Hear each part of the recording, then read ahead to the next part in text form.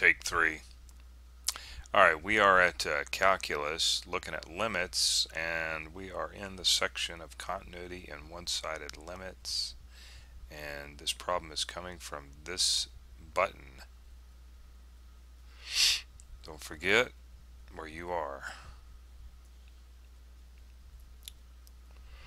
We have got a piecewise function that's not written in your traditional manner with the curly brackets, but I'll write that up on the board here in just a second.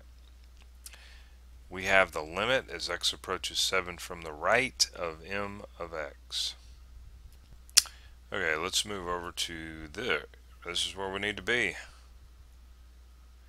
This is it. And let me scroll up the screen here. We got, first off, let's see what color we're in. We are in blue. Looks good. We got this function m of x, and of course this is the traditional thing you might see, curly brackets, and we have 2x plus 5, and its domain is we have x is greater than 7, and the second part is 8x plus 2, and its domain is x is less than or equal to 7. And we want to find the limit as x approaches. They call this limit a one-sided limit because it's coming in from one side. And that plus means it's coming in from the right-hand side. So that means that we're going to be looking at this guy right up here. And I'm just going to go ahead and write that in there. 2x plus 5. Let's scratch up a graph over here.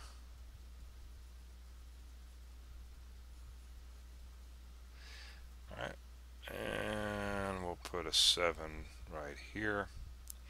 Now this says we're coming in from the right hand side, from that direction, right? We're plugging in numbers, we're getting really close to 7, and we're plugging them into here, and this is kind of like the numerical approach, and seeing what it's getting closer and closer to. And that is a 5, really bad 5. Okay, so what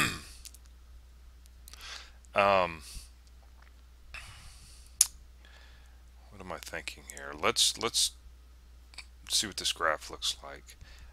Take 7, plug it in, you get 56, 57, 58. And it includes it, so we're going to say that 58 is up here somewhere.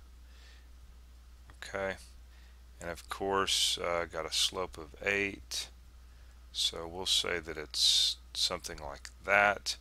And then, right, if we were to look at it here, of course, what is this approaching? Right, this is the question. Where do I put this mark at?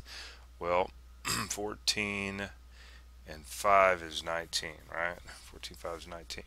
So we'll put an open circle because it doesn't include it, and it's got a slope of 2, so we'll say something like that. Alright, that's what this graph looks like. So in order to find this dot, right, we took some numbers kind of in our head. You could, something like that right there, plug it in. Whatever. This is kind of like the numerical approach, remember, of finding what the limit is. Now you're probably saying, hey, we could just plug 7 directly in and see what the heck this thing is. Why beat around the bush here? Well, technically, you're not supposed to, but we're doing it anyway, right? But just to give you an idea here, if we couldn't do that, we would do this right here. You get more of a numerical approach. And what did I say that was? 14, 19? 14 and 5 is 19, yeah. Okay. So we'll say that's what we did. And we got 19.